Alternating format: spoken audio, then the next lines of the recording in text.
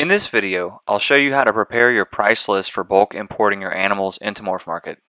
If you have existing price lists, you should have to make few, if any, changes. To prepare your price list, you can use any kind of editor like Word or Notepad, or a spreadsheet program like Excel.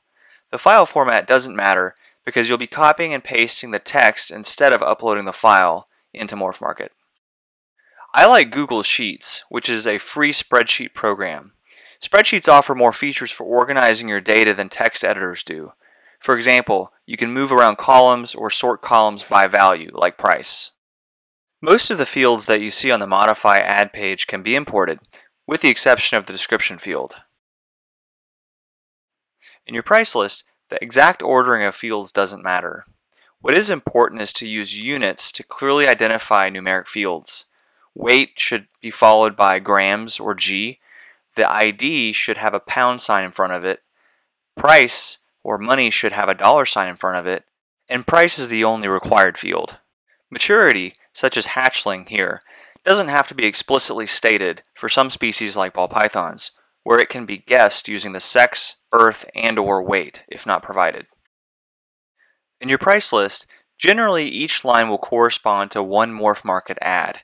The exception is if you're using the sex dot notation, where you specify both male and female quantities on one line.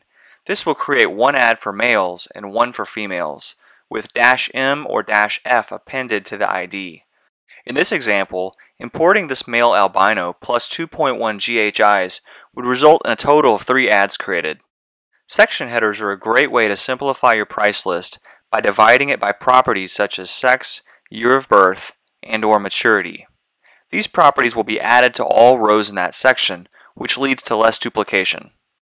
If all our animals were male, we could further simplify this by putting male in the section header. On the web, you can find a sample MorphMarket price list at bit.ly/sample-price list. You can't change this file, but you can make a copy for yourself that can be adapted to your needs. This spreadsheet has 2 tabs. The second tab uses section headers. Well, that should be enough to get you started, but you can always reference the seller's guide located in the upper right-hand menu if you need more information about price lists.